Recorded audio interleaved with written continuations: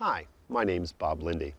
I'm an herbalist and an herb grower. Today I'm going to talk to you about how to grow organic medicinal herbs. One of the nice things is many of our culinary herbs are actually medicinal herbs as well. And then of course there's hundreds and hundreds of medicinal herbs that you may be able to grow in your area. So of course you want to start with good soil. You can actually control the type of soil in your area if you do raised beds and make sure that you're filling it with good organic, rich composted soil. Or if your property, you're not using any pesticides or artificial fertilizers on your yard, you're already working with some nice organic soil.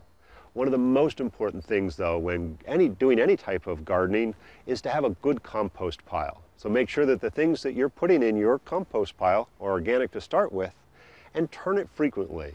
I actually find it beneficial to keep 2 or 3 different compost piles going, each in a little bit different degradation of the compost so that it's actually breaking down, and I always have a fresh pile started. So turn your compost pile, amend your soil, and start with good, rich organic soil, and you'll be able to grow wonderful both culinary and medicinal herbs in your garden throughout the year.